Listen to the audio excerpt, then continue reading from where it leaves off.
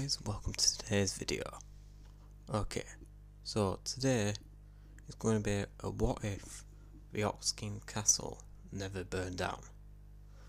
So if you remember at the end of Dragon Ball, leading up to Chi-Chi and Goku's wedding, the Ox King's castle caught fire because of a furnace beneath the Earth's surface, and it conveniently was laid just below Fire Mountain. So for this what if, I can take it in two ways. Either fire just never happened, or that Grandpa Gohan, who was basically the guardian of the furnace's bodyguard, he got Barba to warn either Goku or the Ox King about the fire. So we're going to take it that way.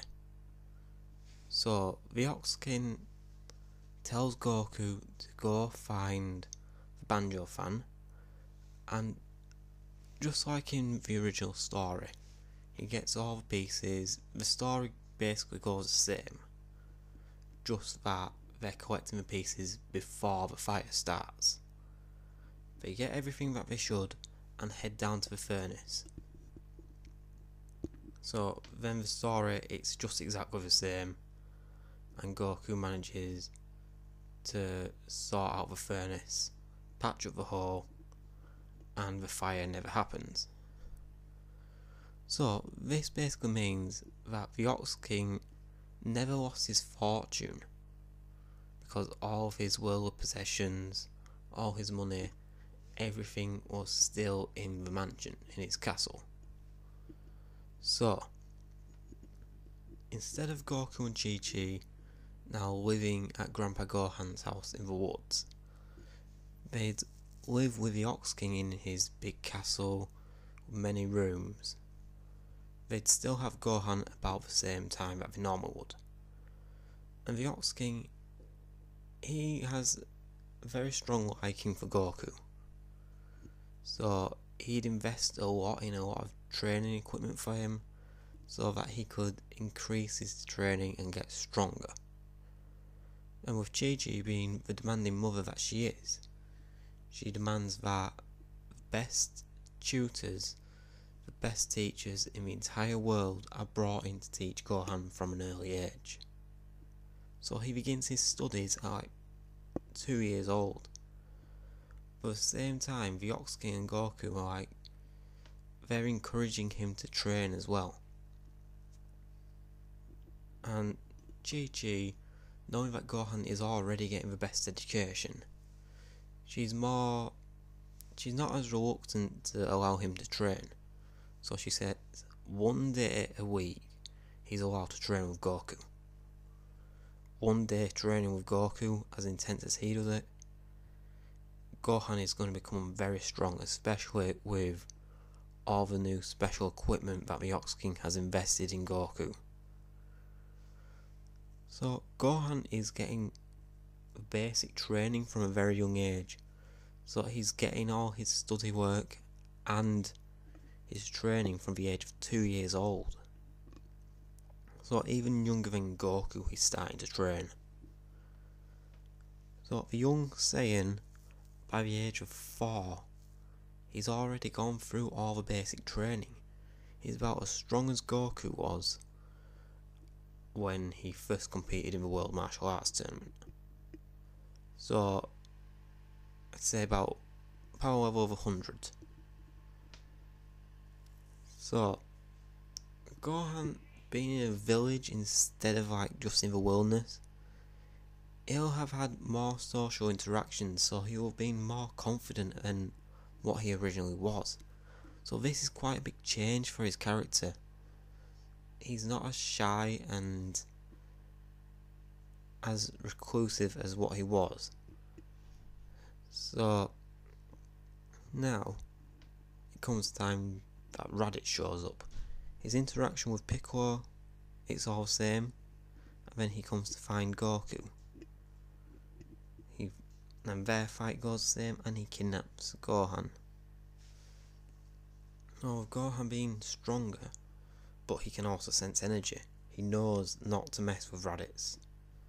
Just wait for Goku to arrive. So now the fight continues. Goku and Piccolo are fighting Raditz as it usually was. Then when Gohan breaks out of Raditz's pod and headbutts him, he causes more damage. But this time, instead of just dropping to the ground and being scared again, he's ready to fight. And he straight away goes straight back at Raditz.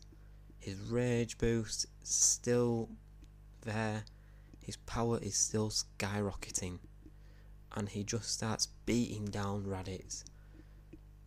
And by the time his rage boost is worn off, he's giving a significant amount of damage to Raditz. He's extremely hurt. By this time, Krillin and Roshi have shown up. So now it's 5-on-1. So Piccolo now, he's still charging the Special Beam Cannon. And Raditz is distracted fighting the other four. That's when Piccolo fires his Special Beam Cannon. And it goes straight through Raditz's back. But it doesn't stop there. The attack continues. And it kills Gohan as well.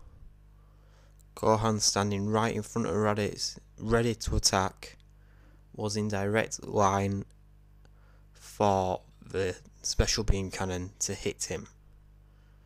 So now Gohan is dead and Raditz is dead.